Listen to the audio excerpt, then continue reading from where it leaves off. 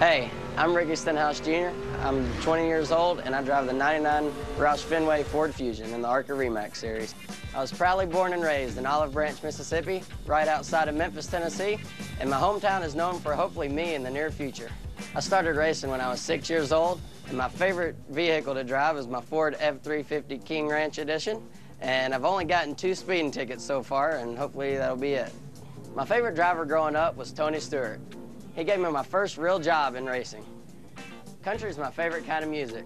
I've got anything in my iPod from Chris Ledoux to Garth Brooks. My favorite athlete outside of racing is professional bull rider Tater Porter. How could you not like a guy with that name? Something people don't know about me is I went out to my friend Matt Bohan's ranch. I wanted to get on a bull, but they wouldn't let me.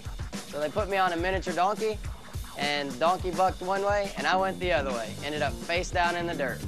Ricky Stenhouse Jr. finding victory lane for the first time at Kentucky. 2 races ago, and now he'll see the checkered flag. Win number 2 for Stenhouse. And my dream is to become a NASCAR Sprint Cup champion here in the near future. I don't know what I like better about that. The fact